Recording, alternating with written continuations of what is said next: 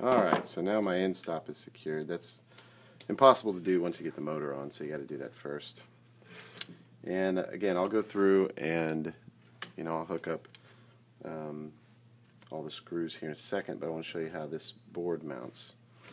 Again, you're going to line up the SD card with the big hole, the USB with this hole, and you can use just a simple no washer 1/2-inch screw, 632, and that will self-thread. I'm going to leave it loose for now. Another 632 screw. This board is kind of weird because at least this version of it, this is a revision B printer board, and this particular screw hole is smaller, so we're actually going to use the long, I think this is 20 millimeter, and it's pretty close to 1 inch and, what is that, 1.25 inches.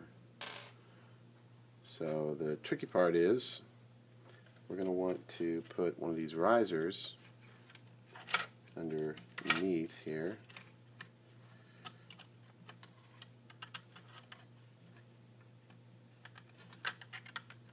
Okay. And then that self-threads. There's no washer or anything on this. It self-threads on in the wood.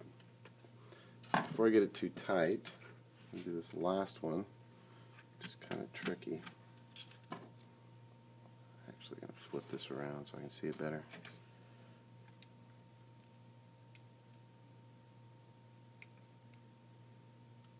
Oh boy. Trying to get it to stand up there. There we go. Whoops.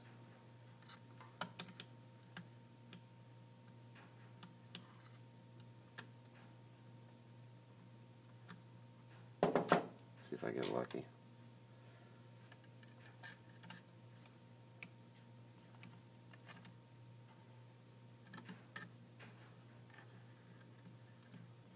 It's a tough one.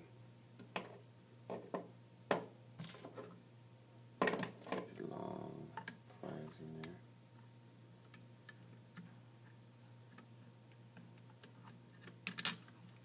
there. There we go. And that is a smaller hole, so that also will self-thread. Just got to kind of fish around to find it. And now's a good time to kind of make sure. Alright, let's do a little check here. So yes, I'm going to actually loosen this one a little bit.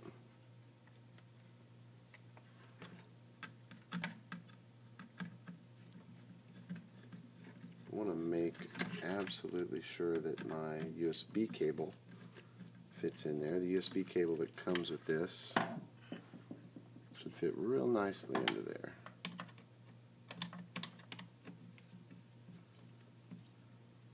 Sorry, I've been to Maker Faire this last weekend.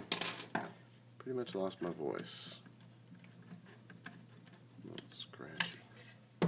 Now I can tighten this once I'm confirmed that that's centered correctly. So we got the end stop in, we got the board in. There's one more end stop I want to take care of, and that's this guy. Now when we put the bars on, when we put the bars in, the inside is going to have a screw that hits that. So when you put this on,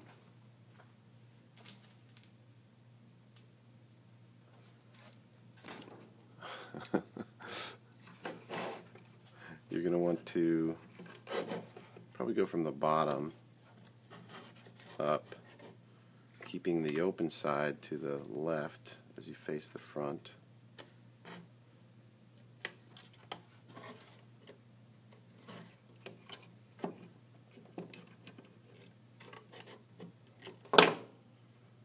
Down,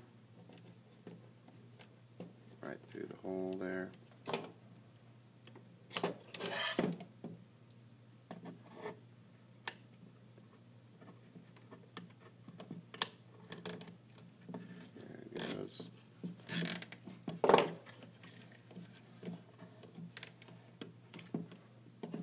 you go, you can snip that off. What I like to do is, this hole has been designed to get that through. I think I blocked it with the board though, so I'll send it off to the edge.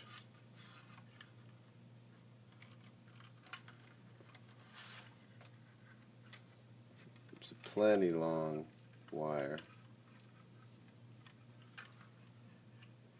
Oops.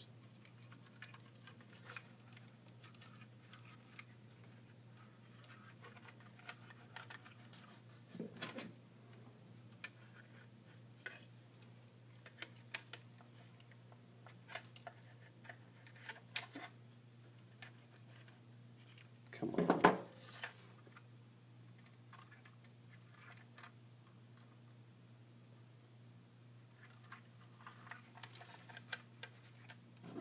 I'm going to hang in there because I want you to see it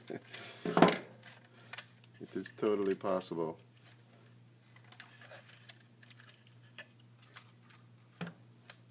Alright, plenty of wire, and I like how this kind of fits down through there. Whoops.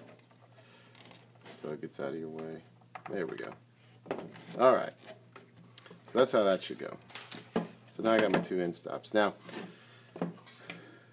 this is going to work fine. This is going to work fine. I'm going to tighten these, strip these off. Let's get our motors on. Not much time left. The motors for the ends here are coupled together. So these are the short guys. So again, I'll put the minimum amount in here just to hold it. There's one.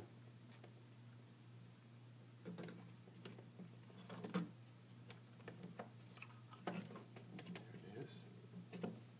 Two. I'll go back and add the rest here in a second.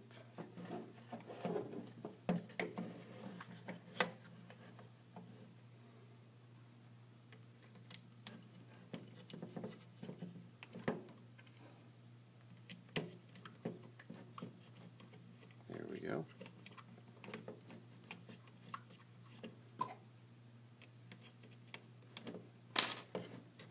Alright, so I'm going to mount the this one here in a second because I want to do the whole top bridge. I'll do that all together. I can hold it there. So what I'm going to do next is feed on. Now I'm going to pause the video. I'm going to get the assembly here for the bearings. We're going to mount the board, and we'll continue with our build. But I don't want you to have to watch me put all these bolts in. So that's how it goes together.